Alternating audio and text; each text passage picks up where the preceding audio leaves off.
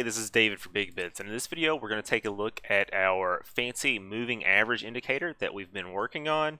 And this indicator is capable of showing us multiple different moving average types, along with many other settings, duration, what resolution chart the moving average is for, and we're going to add another layer onto that. In this particular video, we are going to work with different candle types while looking at a normal candle chart or any type of candles. You can plot a moving average for different types of candles, and by that I mean we're looking at a regular candle chart here, but the moving average in the snapshot is actually for the Heikin-Ashi candles, which isn't really a huge difference compared to what they normally would be with the moving average. But what this does show is that you can use this if you are trading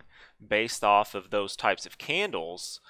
You can calculate those indicators from any different chart that you're looking at, and you can always have it use the particular types of candles that you like if you're using something different. So really nothing to it other than to adding a new variable and then using a new function. We're going to continue to work with the security function. Basically, we're going to have our own custom code in every part of that function, and it's going to now call those different functions in each of the three areas in the security. And then with the first part, we are going to give it the ticker ID, but we're going to get the ticker ID based off of a built-in function for the different types of candles that we're working with. So I'll go ahead and show you what we've got. This is our indicator. Let's go ahead and show you a little bit about how it works when we change the candle type. We are using the current candle type, which is just a regular candle type right now. We switch it to the Heikin-Ashi, and I probably am butchering the pronunciation there, but that's okay. The Renko, you can see it's calculating based off of those different candle types, and let's actually leave it on Renko and let's switch to that particular chart. Okay, you can see why the line was so different. Okay, and if you understand how Renko candles work, then you'll understand why the line looks so jagged here. It's because they may or may not update as frequently as the candle chart does here. Now that we have that, you've already seen we've got our input here. We've these very different types of candles that we can work with. So the first thing you're going to look at with the code is you're going to be adding a new input, and we're going to have a new set of options. This is just like how we did our resolution. We added in a whole array of different options. We set the default value to the current one, and you can select between the different types of candles. Now, in order to convert these strings, this array of strings, these options, in order to take one of those and have it selected and convert it into what we need, we actually have to use a function to tell what the current value is that we have selected, and then return the correct ticker ID in order to calculate the correct moving average. Now, the reason we have to do that is because we can't call the security function within an if statement or a for loop. I believe the for loop as well, but definitely not in the if statement. And what that does is it kind of creates this constraint to where we have to create a function to return the ticker ID, and then we have to do the security function on its own. Okay, I'll show you what I mean by that, but let's go ahead and take a look at the function. You'll notice our other functions here, our moving average, our resolution, and now we have a new one called get ticker ID. Now we're passing in the candle type. This is going to be the string that the user selects in the inputs on the candle type. Okay, so with our nested if-else statement here, we're going to first look at the current candle. Of course, we're going to return the current ticker ID. Okay,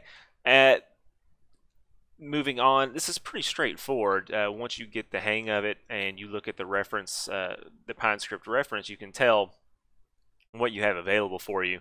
And I just kind of went with the examples that they had. The Heikin-Ashi, this is a built-in function that you use to return the ticker ID for that particular candle type. So we call that function, we pass in the ticker ID. It's going to return this value from this function, and we're going to use that in the security call. You'll notice some of these, like the Renko, well, all the other ones have extra options that you can define. I'm using the values that were provided in the examples in the reference manual.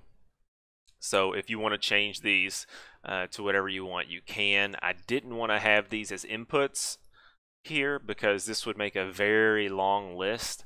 I've put in a request or a suggestion, I should say, to TradingView to be able to create input groups. That way, if we were to select the Renko, we could have inputs for these too, and also I would like conditional inputs to where they would only show up if we selected a specific value. But that isn't there yet, so I'm not even going to bother creating the inputs for it. We're just going to go with the defaults, and that should be good. And like I said, since you're following along and you're coding yourself, you can probably just change those values to whatever you need if you think you need them as something different. Okay, so we've got our function, and really the only other thing that we've changed is the security call.